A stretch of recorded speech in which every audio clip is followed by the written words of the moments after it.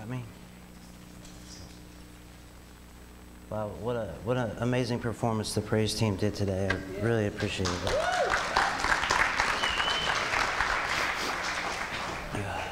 I'm around music a lot, so it's easy for me to kind of take for granted some of the musicians and some of the talent God's put in this church, music-wise, and I really appreciate it today. I tell you guys put a lot of hard work into it, but I saw the Spirit interacting with a lot of people. I really appreciate that, so just praise God for that.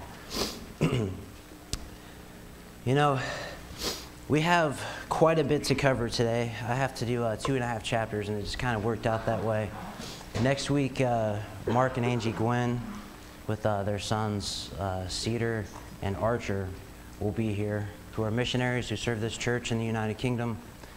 It's always enjoyable and amazing to hear people talk about what God's doing in an area where you are not living, what the Spirit is doing in an area where you have never been to.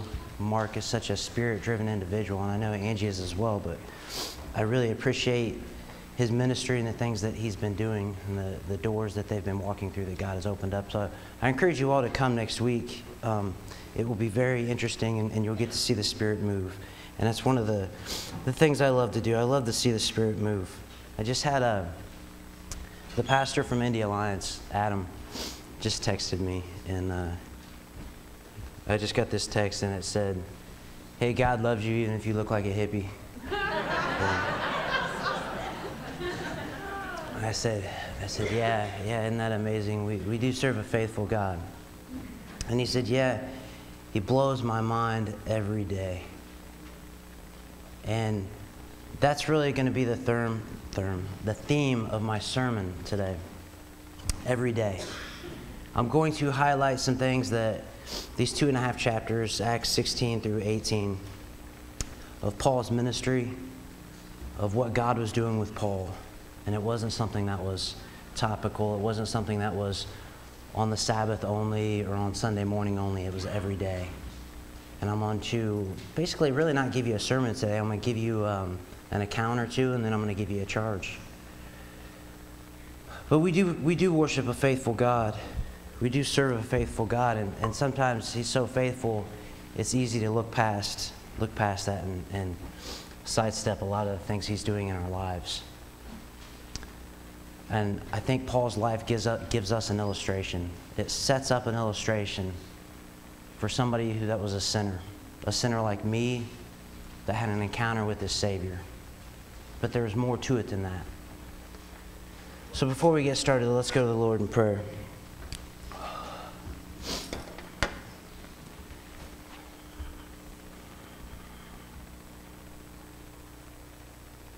Dear Father, I stand before you this morning.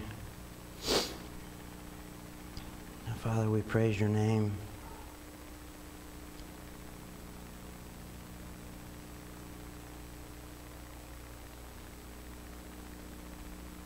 The reality that I can live in a relationship with you, Father, is overwhelming at times. But the reality of it and the truth of it, through your love, comforts me. Father, I know you're doing a lot of things.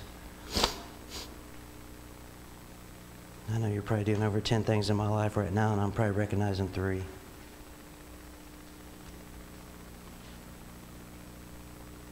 And Father, I just want to praise your name today. I want your words to come through. I want this glory for you, not for me, not for what I can do, or not how well I can speak, Father, but for your holy name.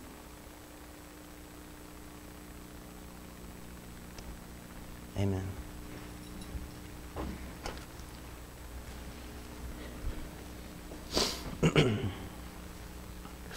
So I'm going to give you an account of Paul's ministry. And why the mindset on the flesh is death and the mindset on the spirit is life and peace. See, Paul's life sets up an illustration. It gives an example. Not that we are all called to be Paul's, but it gives an insight to the relationship he had with his king, the relationship he had with his father. I want you to look at Paul the Jew as well as Paul the Christian, and Paul's failures and Paul's sins, but his desire for the Spirit and the obedience that came along with that. The encouragement of what Christ did in his election. I do say election because Paul is a prime example of election we find in the New Testament. Most people, we get afraid, we get kind of scurried off when we hear words like predestined and election. But Paul is absolutely an example of election in the New Testament. This election is God coming and calling him out and setting him aside. God calling and coming and setting him aside for his own purposes. That Paul's going to learn, that Paul's going to understand, that Paul's going to wrestle with, sometimes grapple with, ultimately lose his life. But that election that was given to Paul, for reasons maybe not known to him, I'm sure he knows now because I know he is up there with him. But at the time, when he showed up, this stranger in this bright light before him, who he thought he knew, he realized he really had no idea who he was at all. He realized he was not following him at all. He was not close with him. So if you'll jump back to Acts 9, in Paul's conversion, on that road to Damascus. The road comes down into Damascus almost like a very slight decline. And as Paul was coming in, he had that murderous intent. If you recall, Stephen had just been murdered. The first Christian martyr had just died, and it was something that Paul condoned. It was something that Paul supported. It was something that Paul agreed with. And he was going in to find more believers. He had this murderous intent, but he had an encounter with the one who calls, not just an encounter with his calling. You see, when I focus solely on my calling, it can actually become a stumbling block. It can become a stumbling block, and it can distract me, and it can allow for my character to become untethered to my calling.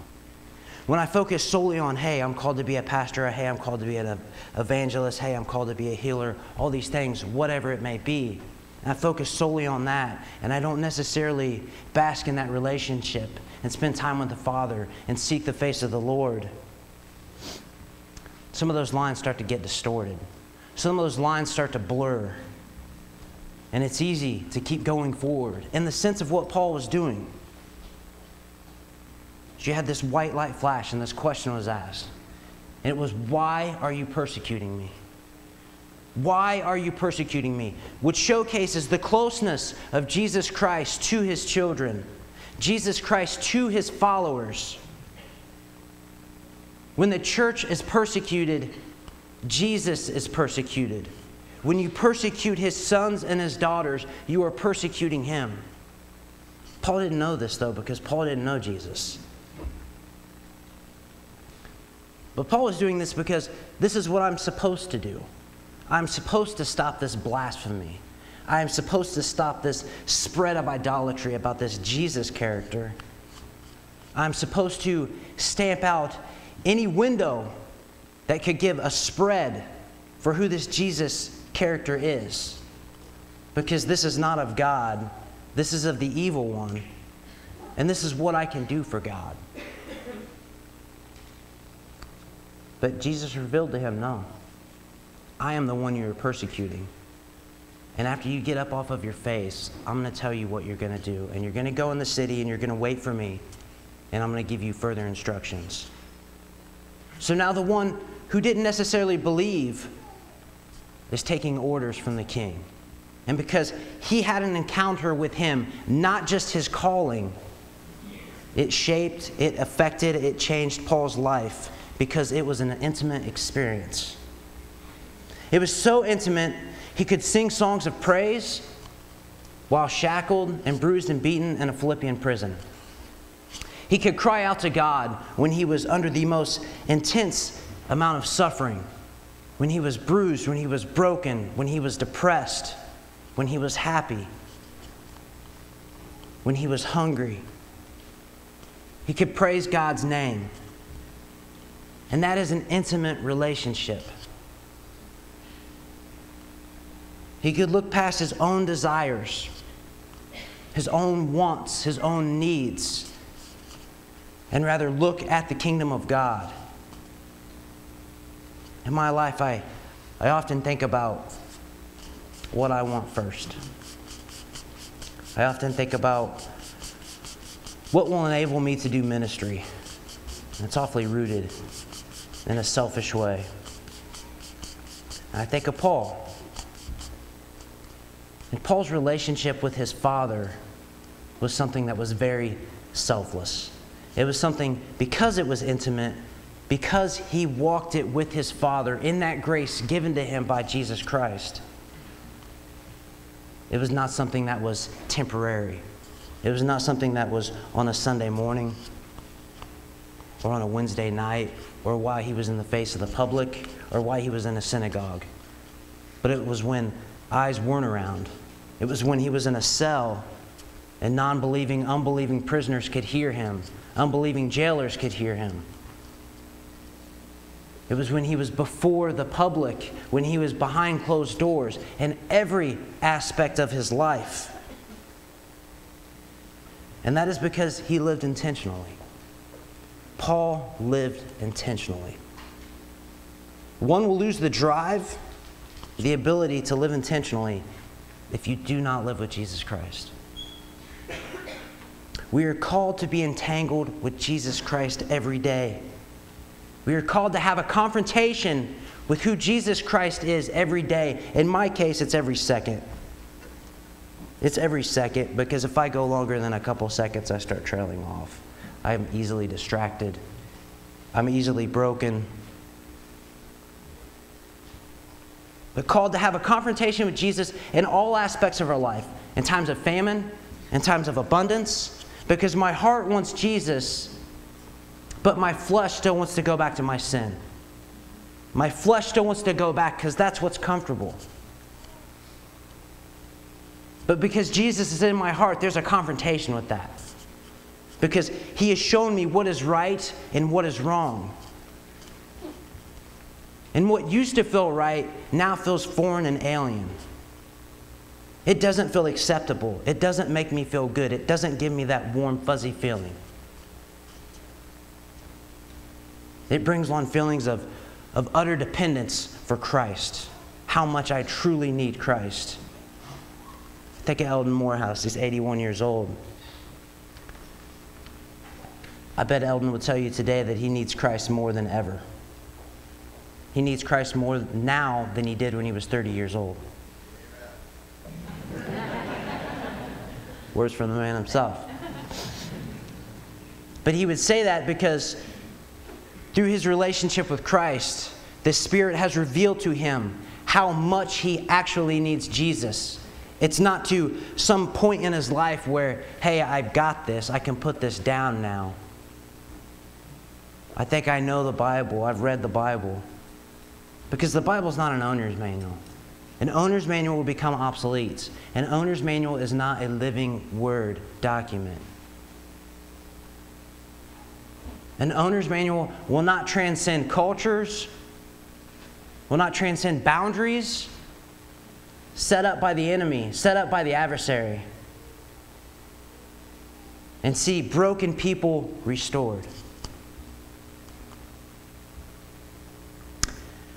In Paul's ministry, he would do a couple things. One, he would go into a synagogue, or he would go to a public place like an open-air market. And he would go into a synagogue and he would spend time.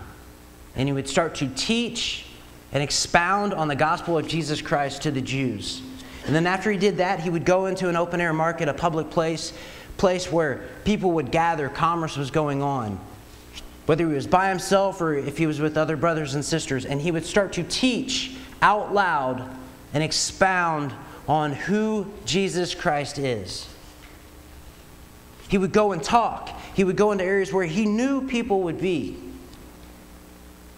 He would go into areas where he knew people did not know Jesus Christ. Into areas where he knew there would be a confrontation.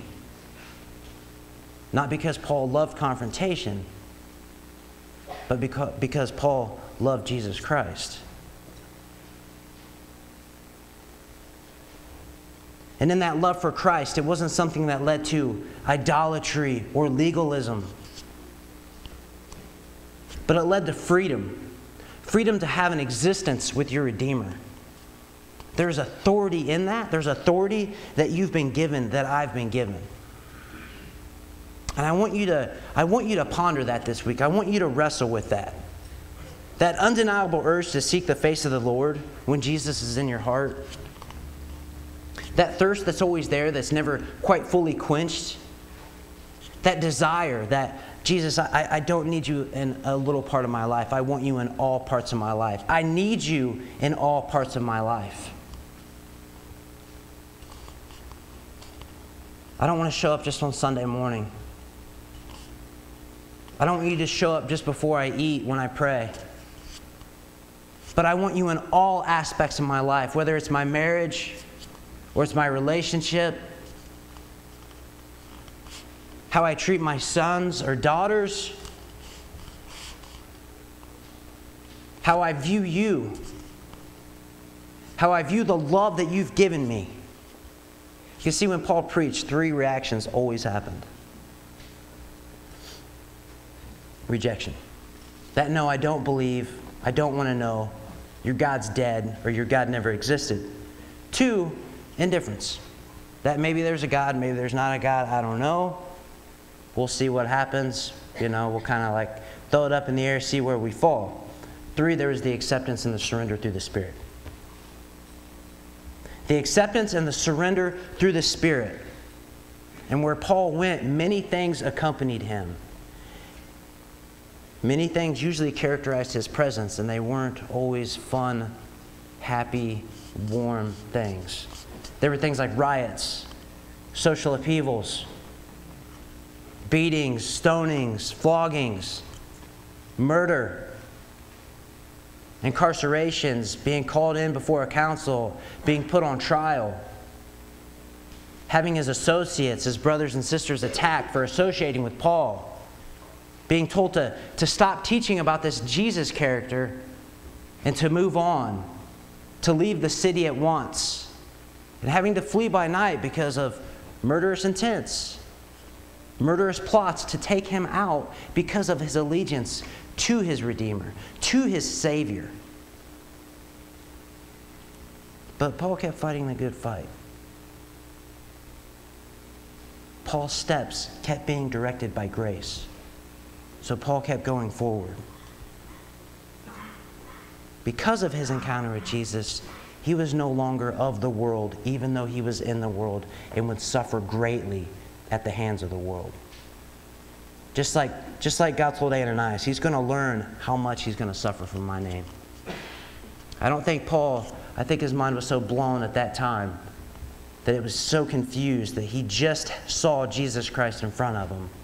This person that he thought didn't exist, this person that he thought was a fool. I think he had so many things going through his mind that he couldn't even have begun to grasp suffering.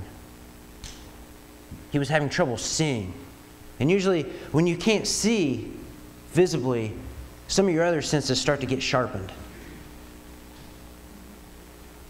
I bet it would be safe to say that Paul started listening a bit more closely that night. Not just to his calling, because that's not where it starts and that's not where it ends. It starts with Jesus and it ends with Jesus, because it's all about Jesus. Just like Paul said, if I live as Jesus and I die as Jesus, it's all about Jesus and it doesn't matter. I don't know how many times I've been asked, what are you going to do if you die and this is all a myth? Well, my faith tells me it's not, but my relationship with Jesus is what matters. My relationship with Jesus is what covers me because of His grace, rooted in love. I cannot give you a more pure, true example of love than what Christ has shown to the church. What Christ has done to the church, because He has justified us by grace, by the work on the cross, delivered after the resurrection, giving us salvation, saving us from the death of sin,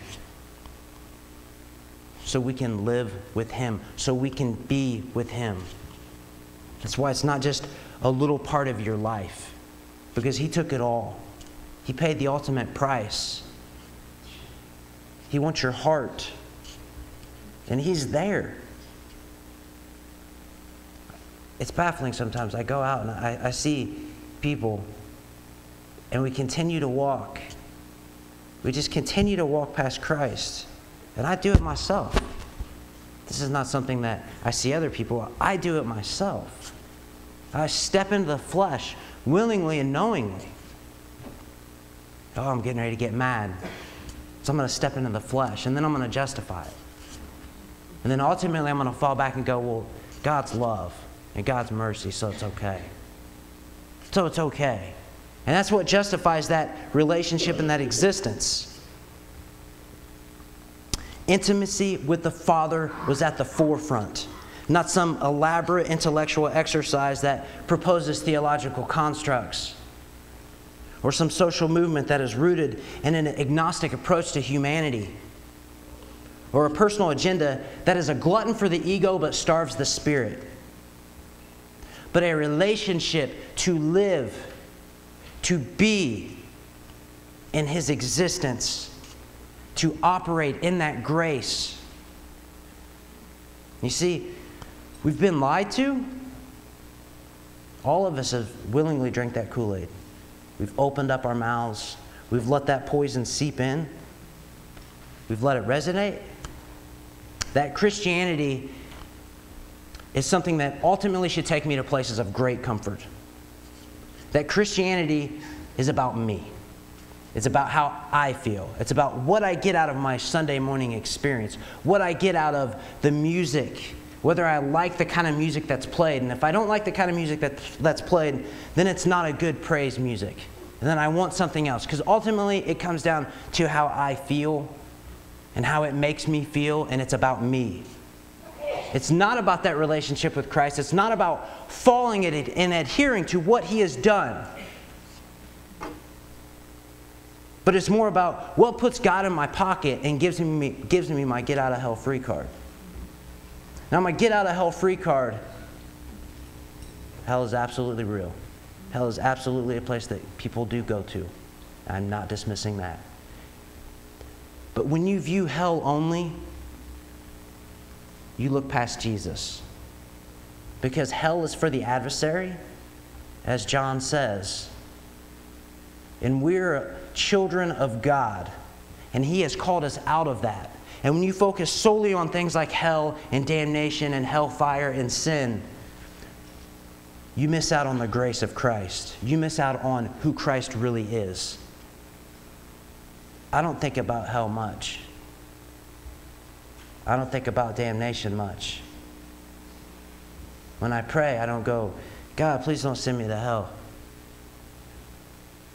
Because I know I'm not going there.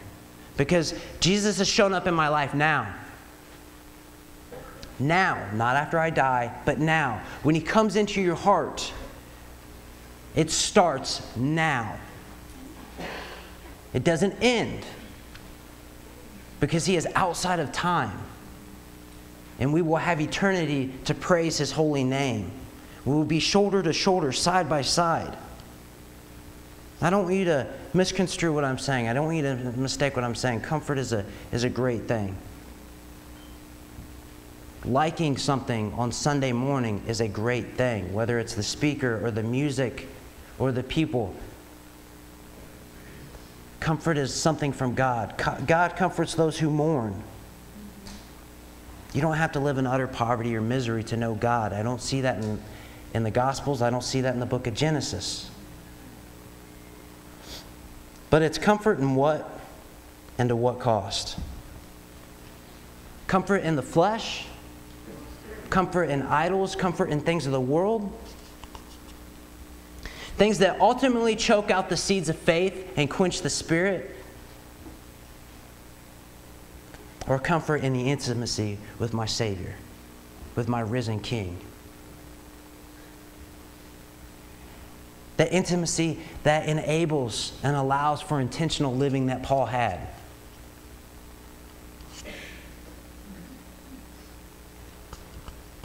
I love how Paul always seemed to push through in his evangelism the relationship rather than the retreat.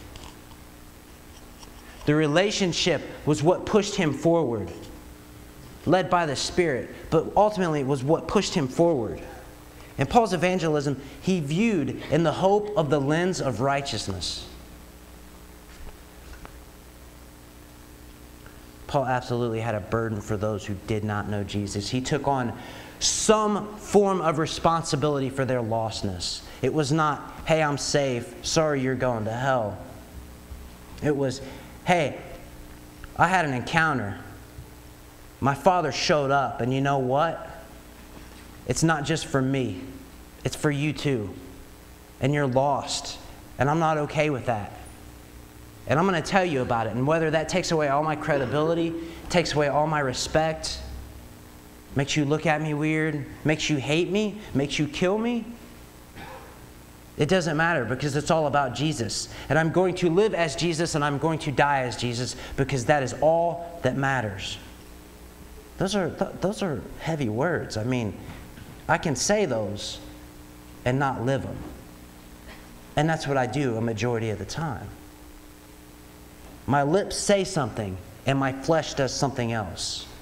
And that is where the intimacy with the Father you're going to see. Where are you at? It sounds a lot today like I'm saying, if you just do this, and you put in these variables and this problematic equation, then you'll get to salvation. And this is how you have a relationship with Christ. Try to stay with me on what I'm saying, because it's not what you do, it's what's been done for you. And your eyes have been opened. And your hearts have been softened. And you have seen this. You have already experienced this. Not all our conversions were like Paul's. Not all our ministries are like Paul's. My ministry is almost entirely opposite of Paul's in a majority of the areas. My conversion was not like Paul.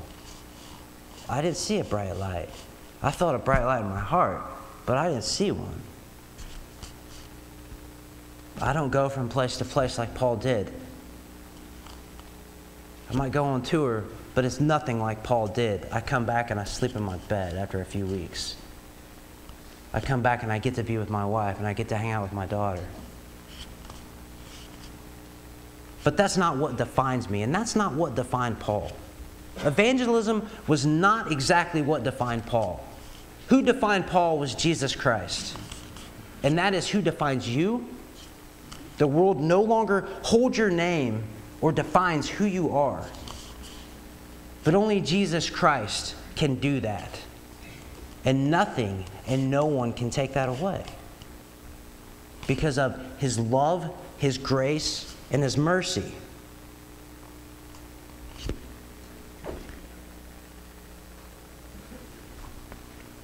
In Paul's ministry, his allegiance to Jesus Christ was essential. It was imperative. It was in all aspects.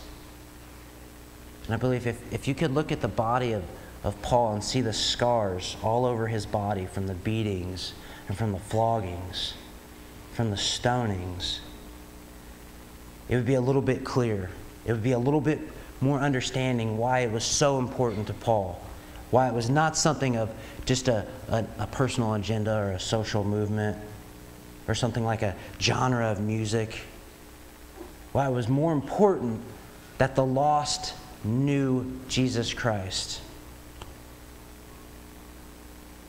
That the lost could live with Jesus Christ, which was a reality.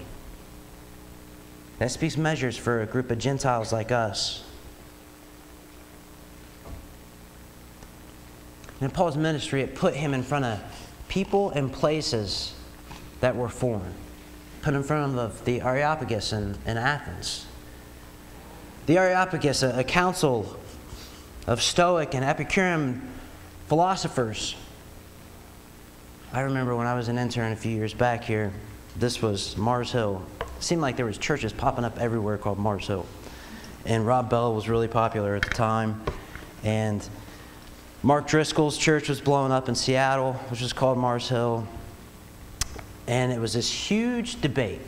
It was this huge debate that Mars Hill was an example of a great failure on Paul's part.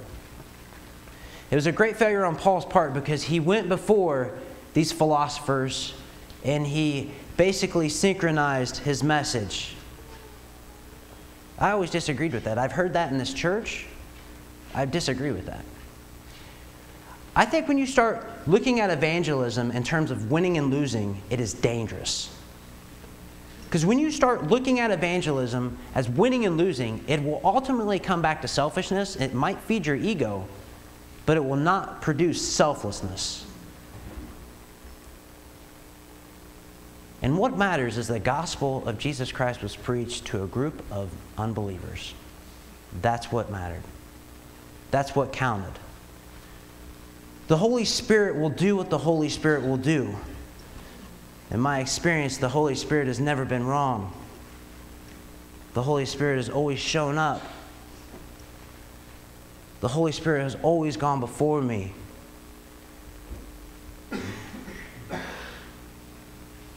Even times of uneasiness, times of great testing, and times in the wilderness. I spent 9 months in the wilderness one time, and it was a terrible place to be, and I hated it. While I was there, I didn't feel like praying. I didn't feel like opening up the Word. I didn't feel like I knew God anymore. I kind of felt like maybe this whole thing is kind of starting to fizzle out. Maybe this whole Christian tag, this Christian experience really is this kind of mythical fairy tale mindset. And in that, quite the opposite. This intimate relationship was birthed, and the Spirit showed up, and it confronted me. I had a confrontation, and it's those kind of confrontations where you cry and you pray out to God, and it's almost like you're yelling at God, but you're not yelling at God, but you're yelling to Him. Because you're hurting, because you're suffering, because you want to know Him, because He's revealed something to you. He has shown who He is. And it's something that you just don't want a little bit of. You want more and more. You want to live there. You want to continue to walk in that.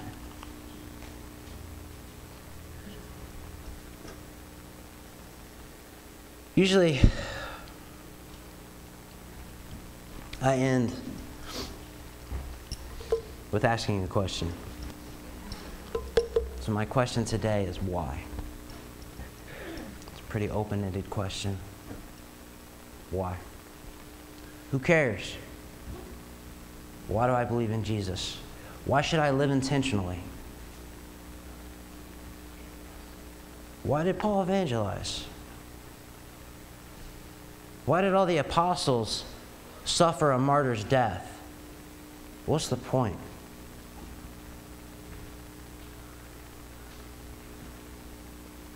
So I want to call you today, everyone in this room,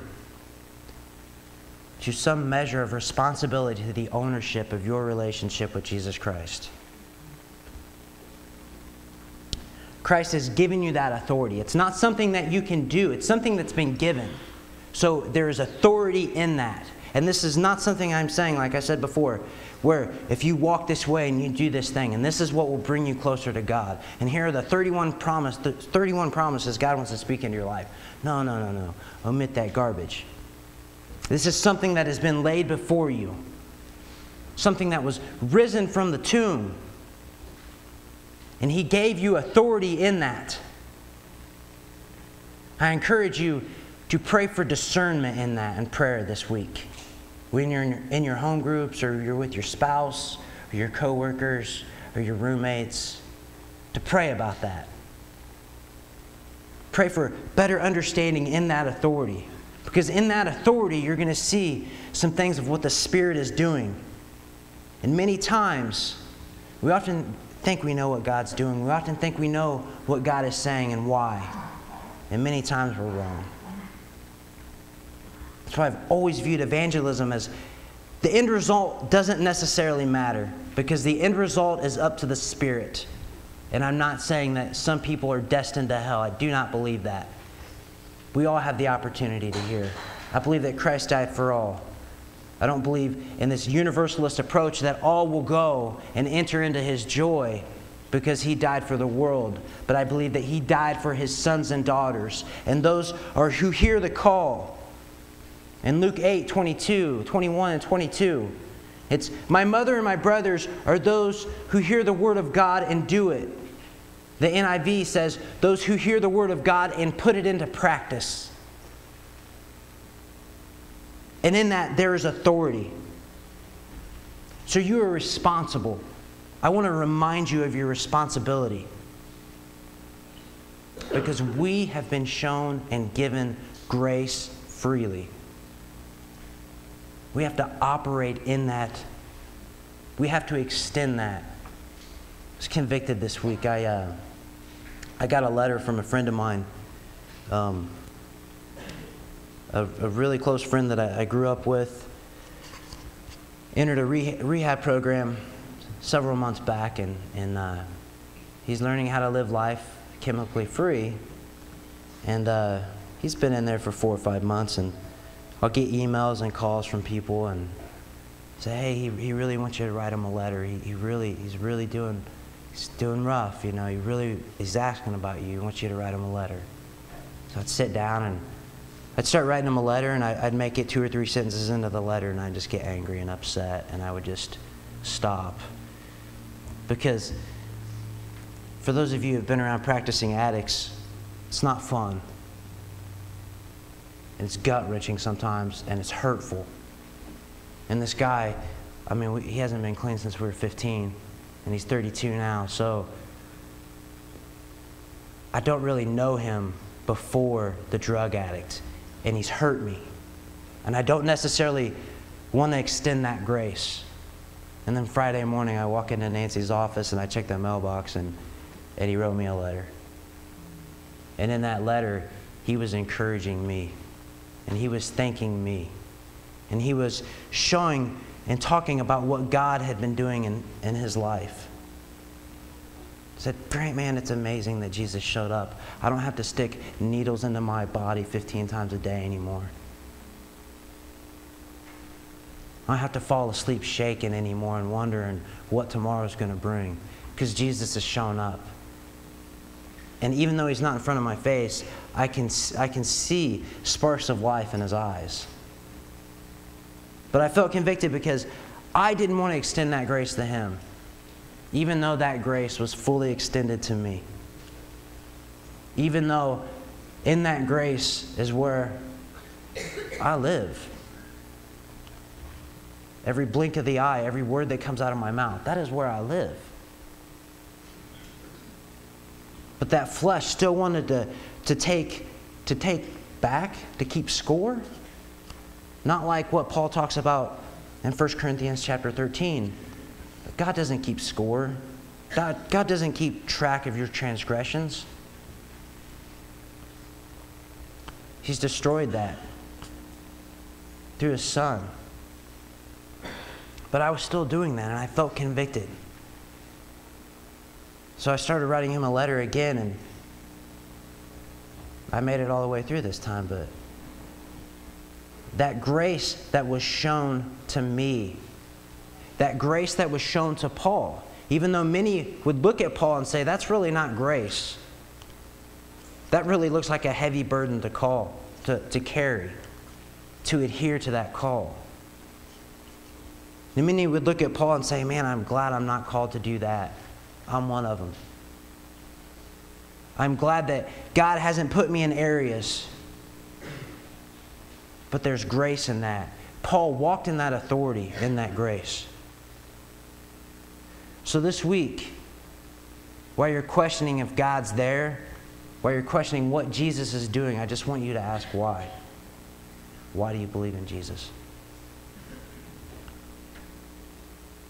Why do we evangelize? Is evangelism not the gift of God?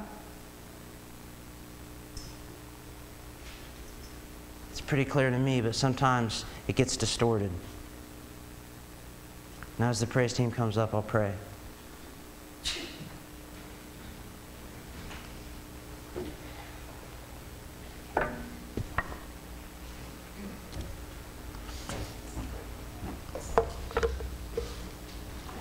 Dear Father,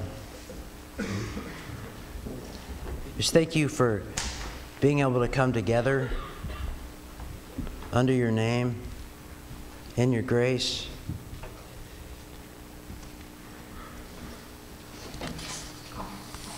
spend time with you, Father.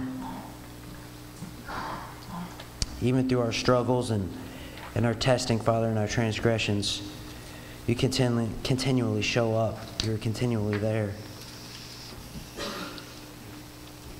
Even while I was still dead, Father, you showed up.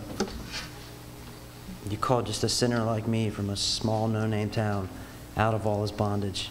And I thank you for that, Father.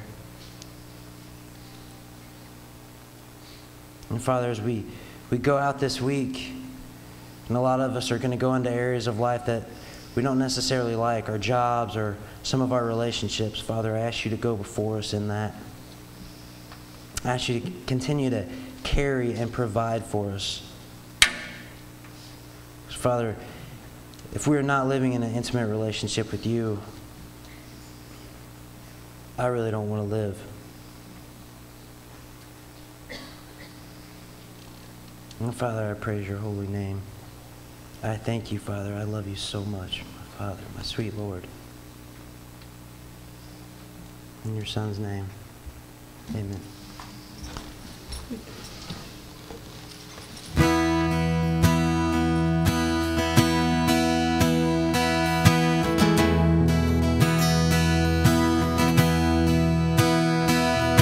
Jesus, all for Jesus, all I am and have, and ever hope to be. Jesus, all for Jesus, all I am and have, and ever hope to be. All my ambitions, all of my ambitions, hopes and plans, I surrender these to your hand. All of my ambitions, hopes and plans, I surrender these to your hand. For it's only in your will that I am free. For it's only in your will that I am free. Jesus, all for Jesus, all I am and have, and ever hope to be. Sing all of my ambitions, and all of my ambitions, my hopes and plans, I surrender these into your hands. And all of my ambitions,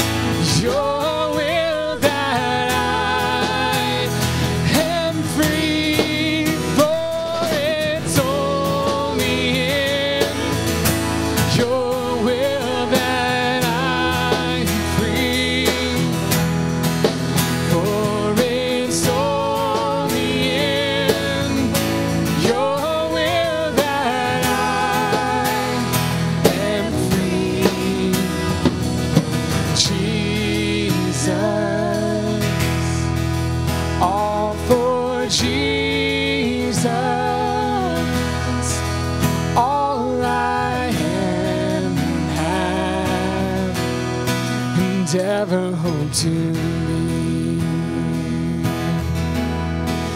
All I am and have and ever hope to be.